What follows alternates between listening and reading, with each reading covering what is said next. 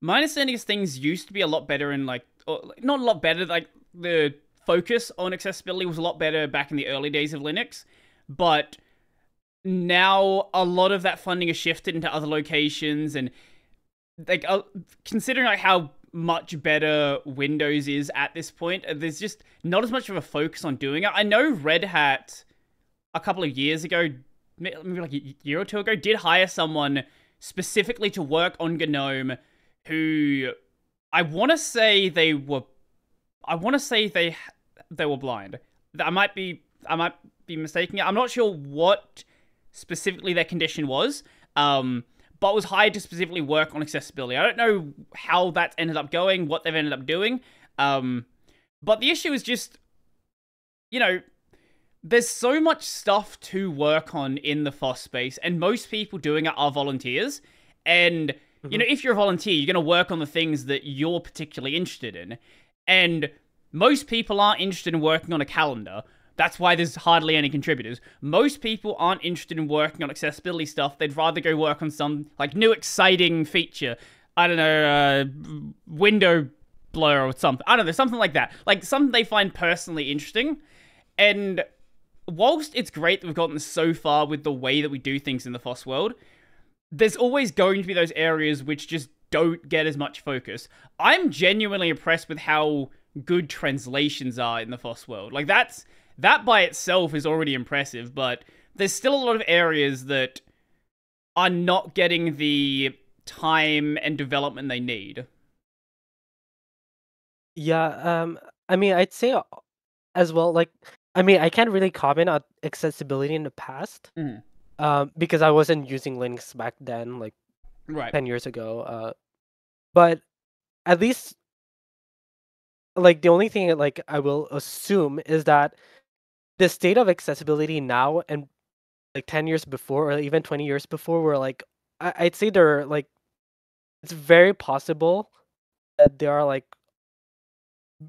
very like similar, like, you know, at least, how do I say this? Like, it didn't have a lot of advancements. Right. Like Yeah, it's basically as good 20 as it years, was, yeah. yeah, exactly. Like, so 20 years ago, it's like, you know, it was considered good, Mhm. but fast forward 20 years later, it's not good anymore. Like, Right. yeah, that's how I see it. Mhm. Because a lot of the accessibility stuff are like very old and they haven't really changed. There is someone, and like about the person working on accessibility, his name is Lucas. Mhm. Uh, let me let me send his let me find his like his Mastodon Oh, yeah, thing. awesome. Because I didn't follow up with what was going on at the time when that happened. Um, Hmm. yeah, okay. This person. Um, Mhm. I did talk to him a few times, and he does he does contribute a lot to like GNOME's accessibility. Mhm. It's really nice, and he does work at Red Hat, and yeah. Mhm. Mhm.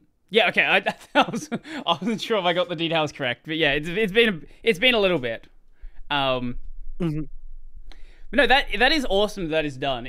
But it's like the same problem with really like any problem, like the HDR issue, for example. Like that's been an issue for so long, and it's only just now starting to get dealt with because, you know, people are working on other things, and like it's understandable, but it would be nice if more things could be worked on, and like more of these little issues that are not little, what do I call it? Like it's a small problem with a big impact, I guess. Like, you know, Yeah. adding in really good keyboard support, for example, like that's a small problem, but the people that will impact is like absolutely massive.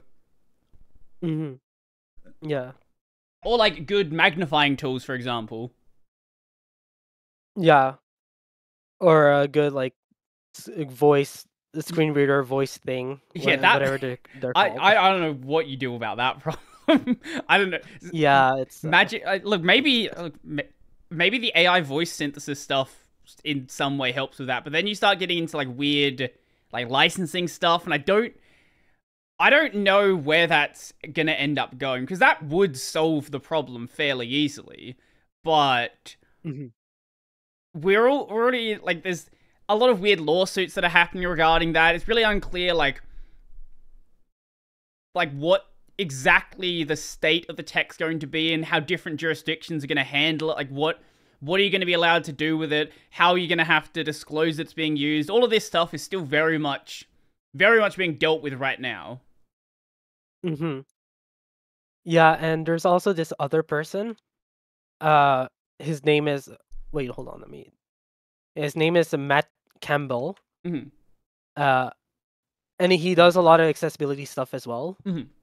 Uh, I don't know if you've ever like read his articles. Very possibly. But yeah, so like he's working on Access Kit, Hmm. and he's also working on Wayland accessibility, like by a crazy amount. Hmm.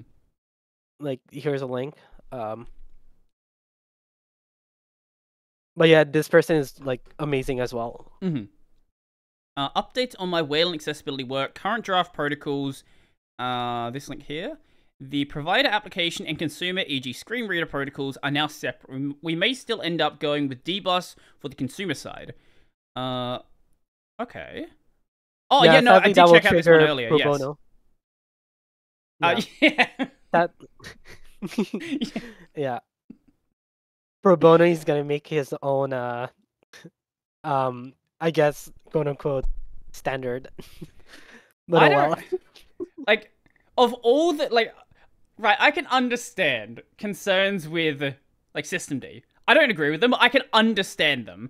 I don't know how anyone has an issue with dbus. Like, what possible problem could you have with dbus? I get that some people don't like dbus and instead go for dbus broker, but nobody's arguing against the dbus protocol. You might have implementation issues, but what distro is not using dbus besides like the weird like niche ones that a lot of stuff doesn't work on anyway? Yeah. I'm not sure if dbus is the thing on BSD, so I guess, but Fair enough. I Fair would enough. assume that. Yeah, like I don't know much about BSD, but I guess to some extent that might be a problem. Hmm. From as far as I know, Wayland isn't really focused. Like they're not really focused on BSD. Hmm. So yeah, that's bad for them, I guess.